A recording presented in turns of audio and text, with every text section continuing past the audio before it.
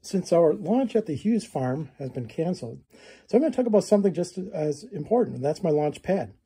I have a launch pad consisting of what I call launch platters. This particular platter is actually a stainless steel dinner platter, so that works quite well. It's quite durable. And I have the launch rod mounted in here.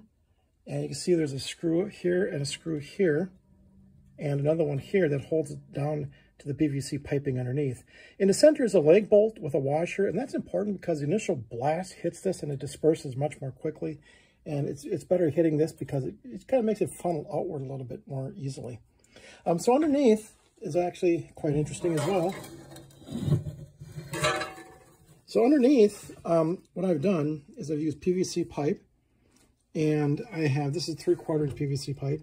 In the center, I have a cross, and the cross is nice because it gives me a flat spot to anchor the actual the platter against. And I have, it's getting away from me, I have an elbow on this end and an elbow on this end, and the screws you saw before screw down into the elbow, and that's important for the additional strength. The connection here to the rod is interesting. Inside of this, it's difficult to see, but the rod is in there. Launch rod is in there. And I've got this clamp, which clamps this 3/8 inch pipe against the rod. So this pipe clamp then tightens and it holds it extremely tight. And that's extremely important because we don't want that rod to slide around at all.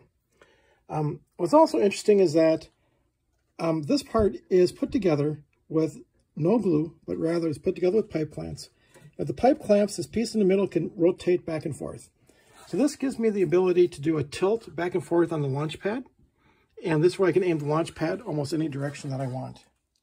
Another addition to the launch pad is this 3/8 inch pipe that I have on here. This is, I believe, aluminum. It's hard to tell because it's so coated with soot and garbage.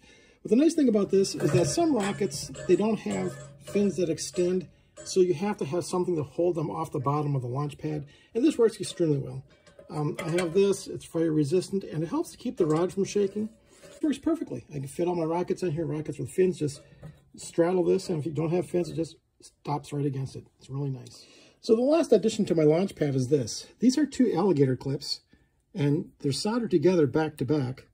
What I like to do is I put the clip on the launch pad here, and with that clip on the launch pad, the top one is used to grip the launch wire. So the wire comes out of here, it goes up to the rocket. Just this clip anywhere you want along the edge. You can put the wire any place you want. Allows the rocket to be placed almost any place that you want.